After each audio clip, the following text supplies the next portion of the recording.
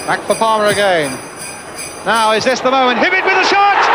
Yes! It's Ray, it's Alex Ray. He's got no hair, but we don't care. Alex Ray. Hello, welcome to the 6th day of the Old Gold Advent. Today, it's a game that I watched on television. One of the, let me have a look at the list. Yes, the first game that I haven't been to in the flesh, but the playoff semi-final second leg from 2003.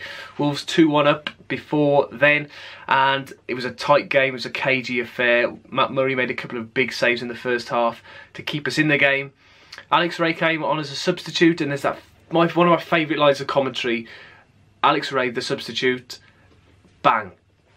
1-0 Wolves. Fantastic. He then runs off like this. I remember doing that the next day in the playground at school. And that delirium behind that goal, I really wish I would have been there and a little bit older to have appreciated it as well. But the excitement of knowing that Wolves are going to a final, the first final of any sort in my lifetime, ooh, still brings shivers down my spine. I remember my auntie ringing me up straight away as that goal was going in, singing Alex Ray down the phone.